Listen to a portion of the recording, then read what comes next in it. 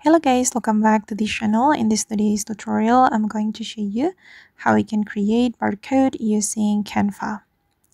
Okay, let's get into it guys. First of all, of course, you have to open up your Canva application on your mobile phone or on your computer. Then you have to create your design, and we're going to go to the Canva apps to access the barcode generator. Okay, go to the Canva apps and you have to search for the barcode generator. Okay, this one, and wait for a moment, and you can choose this one guys, and we're going to use this feature to automatically create barcode. You have to select the barcode type.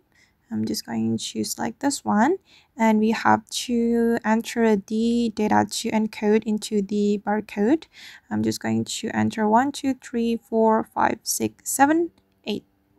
Okay, then we can click on generate barcode, and you can change the barcode image color, but I'm just going to leave it like that and click on generate barcode.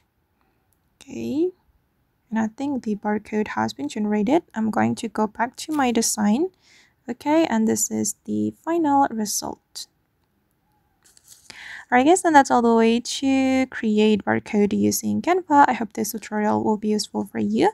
Thank you so much for watching, and see you in the next video.